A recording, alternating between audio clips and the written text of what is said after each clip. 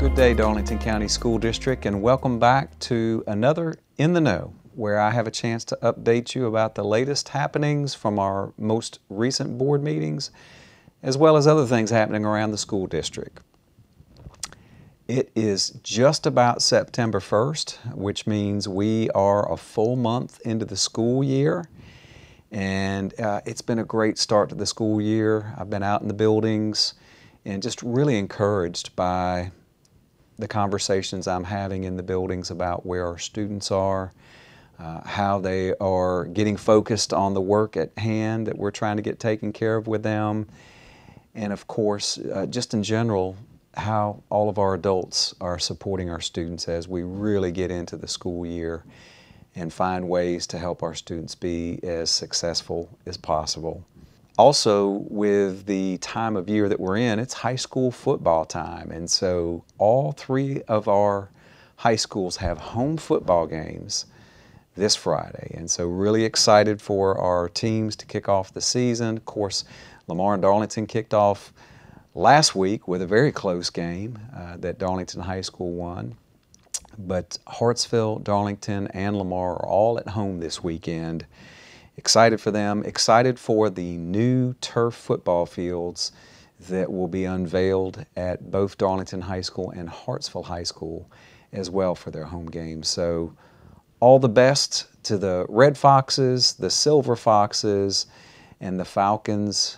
We hope all three are victorious this weekend. Please, if you're able to support our football teams, cheerleaders, marching bands, and everybody associated with our home football games, I encourage you to do so. We also have a pretty big event in Darlington this weekend. It happens to be called the Cookout Southern 500 at the Raceway, where we have a lot of people in town that are visiting the Darlington area. So I know many people will be at the race, and if you're not at the race, just beware of all the traffic that's in town for this holiday weekend. And it would not be September without talking a little college football too. So I have my tie on to represent what my college football team is this weekend. Whoever your college football team is this weekend, I hope you enjoy as the season kicks off as well. This past Monday, we had a work session, and there were a few items that we discussed. The board had discussions about. Primarily, the three items were capital projects list, our test scores that we have received back from the state, and the communications audit next steps. So as far as the capital list, again, we were working through the items that are on that list. The turf football fields, for example, they're about to finish up, so they will fall off that list. We also have other projects that are ongoing throughout the district, and just looking at ways that we are spending our capital monies to improve our facilities and take care of the needs at the school. We also had a pretty deep dive into the test scores, the SE Ready test scores and the EOC test scores that we had. And we were able to look at those, the SE Ready scores, for example, by grade for the district, by grade for each school, how that compares to the state, and just thoughts about how we are moving forward to address those test scores as well.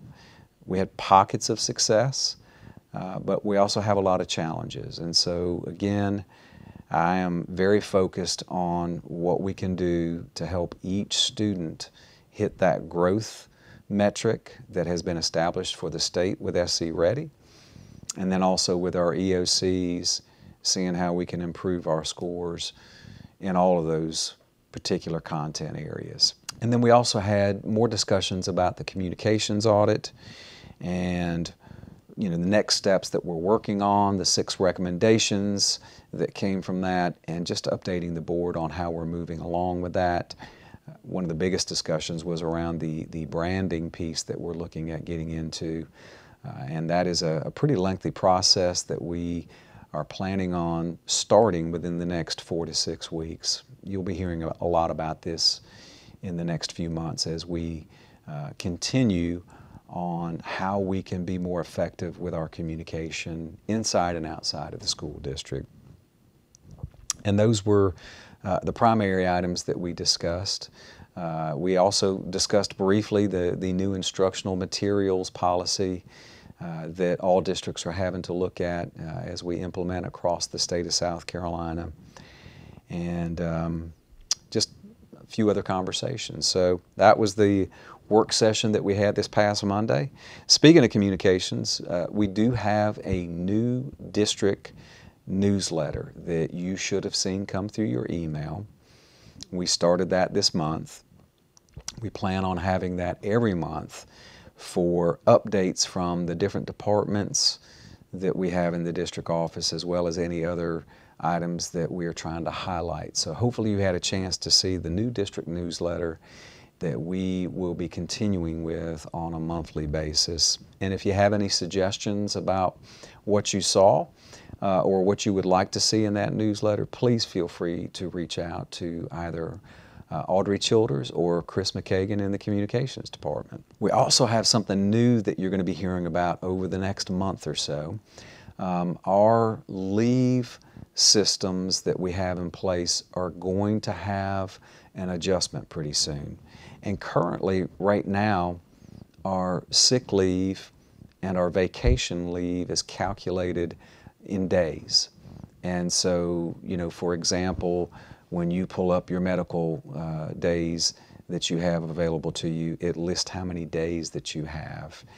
The new system that we are working with, Cronus, which is our clock-in system that we have for a lot of employees in the district, the new system is based off of hours of leave instead of days. And so we'll actually be doing a conversion from days to hours. But we're going to be messaging this to you before that happens. We'll be explaining in detail what that's going to look like for everybody. There'll be no change as far as how much time you have available. It'll just be calculated in hours instead of days. So I wanted to at least start that conversation so you're aware of it when you start hearing about this. Again, that should happen sometime over the next month, and we will be making sure to communicate as much of that as up front that we are able to give you all that information. Also, with the start of the school year, we started our new cell phone protocols where we are not allowing cell phones to be used during the school day. And I know that this was a big change when we started off the school year, but our principals and our staff felt like it was best to start at the beginning of the year instead of wait to do this in the middle of the year when the policy came down from the State Department.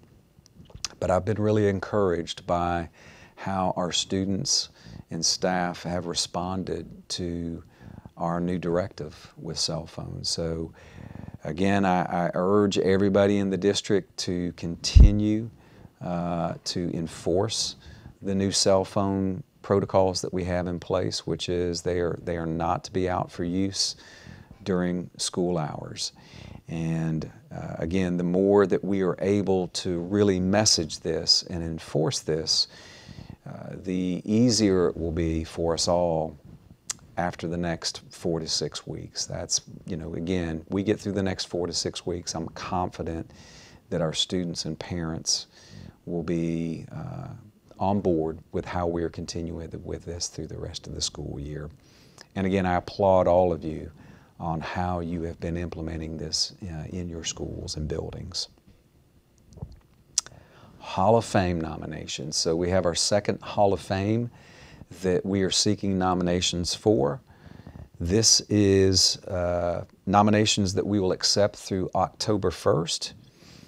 There's an application and link on the Darlington County School District website that you'll be able to find that. And to nominate somebody, this is for alumni of the Darlington County School District. To become eligible, they have to be 7 years after they graduate from a Darlington County School District high school, or for former employees and former Darlington County School District board members, they become eligible for induction 2 years after their employment with the district or service on the school board. So again, a graduate 7 years after they graduate, an employee or board member 2 years after they finish employment or service on the school board. Again, that is on our Darlington County School District website to click on the nomination form to nominate somebody for the Hall of Fame. And last, it is Labor Day weekend, and so we have a Labor Day holiday.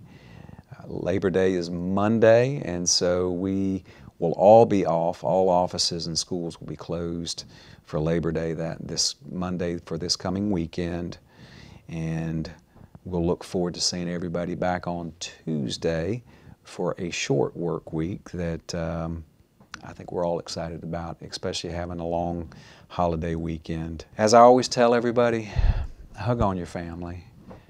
Tell them how much you love them. Tell them how much we appreciate them sharing you with us. I hope you have a wonderful, safe holiday weekend, and I will look forward to seeing you the next time in the know.